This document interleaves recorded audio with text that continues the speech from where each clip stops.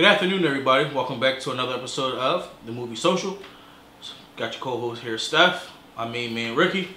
Today we're going to do a review on Ferrell's latest Netflix movie called Eurovision Song Contest: The Story of Fire Saga. Now, we're just gonna make it quick, simple, fast, and in a hurry. But before we get to that, don't forget to like the video. Subscribe, hit the notifications to let you know when we post a video, because we like laying out that fire content. And comment below. Let us know how we're doing. Let us know what you like for us to review, and we're gonna keep it going. So let's start up in this review. So I didn't like it. I'm just going straight on and say, the reason why I didn't like it is because it's not your typical Will Ferrell movie. It's not going to be your Talladega Nights. It's not going to be your Step Brothers. It's not going to be your what was that? Anchorman. It's not going to be your. It's not Get Hard. It's none of that. It would not Get Hard. What was it? Tropic Thunder? Not Tropic Thunder. With the basketball team, whatever. Yeah, the Tropics or whatever. Yeah, I know what you're talking about. The basketball movie. It's none of those. It's more of a It's a musical. And it's comedy, but it's not enough comedy in there to make you like really laugh. It was like one funny part. We'll get into that at the spoiler review, which you can find right here in the card. But at the end of the day, like I said, I didn't like it. I thought it was terrible. If I'm sitting on my phone texting while I'm watching a movie, that's how interested I am. I'm really not interested. Your thoughts? Personally, I thought it was complete and utter garbage. Let's just scrap it. Netflix, pull it now. Don't let anybody else watch it. Just get rid of it.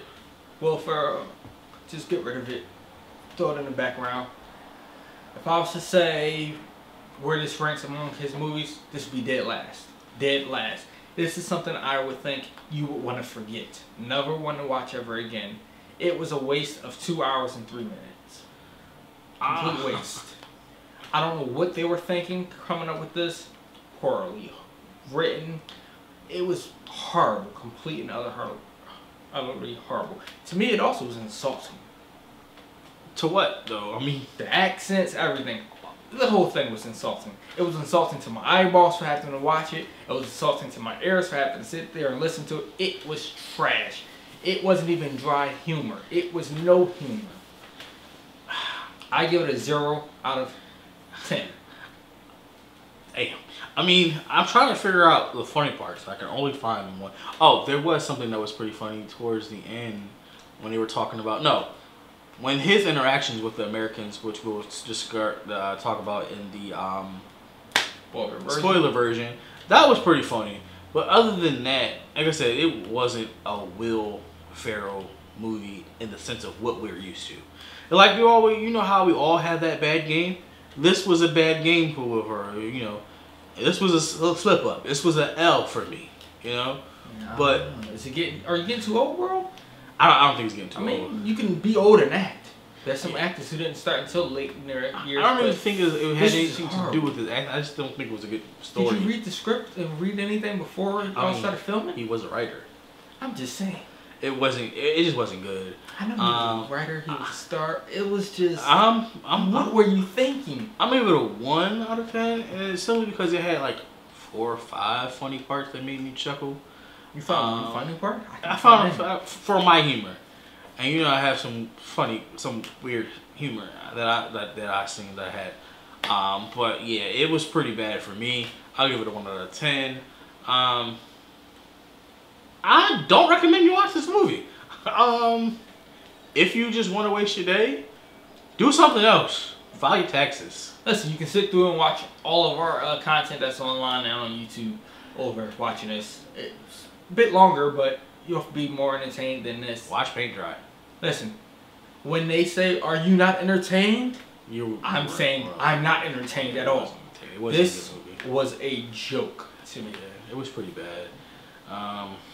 Netflix, try again next time. Yeah, so Will Ferrell, please come out with something better. And that's the thing, like I feel like, and this is just my opinion. Can we get a Step Brothers too? I feel like because of what's going on in the world, and everything, and the fact that it was straight to Netflix, I feel like I kind of should have expected it to not be good, but Will Ferrell is just Will Ferrell. But there's also some really good movies that I don't know. Netflix is starting to drum up its competition in the movie realm, where they're big name characters and big name stars that are making movies, and it's coming straight to Netflix, and then Netflix sometimes might release it in theaters. But this would have never been one of those. Yeah, it wasn't that good to me at all. So you know how we feel. I say I do not recommend you watch this at all. But maybe you're into comedy, music. I wasn't in that because that would have been fine, but this wasn't comedy at all. Yeah, it wasn't funny but at all. If you guys did watch it, let us know what you guys thought in the comments. We would love to hear it, whether or not if you agree with us, disagree with us. Let's have a discussion on it. Yeah, well, till next time, everybody. Don't forget to like, subscribe, and leave us a comment, and we'll get to you next time. Peace. See you.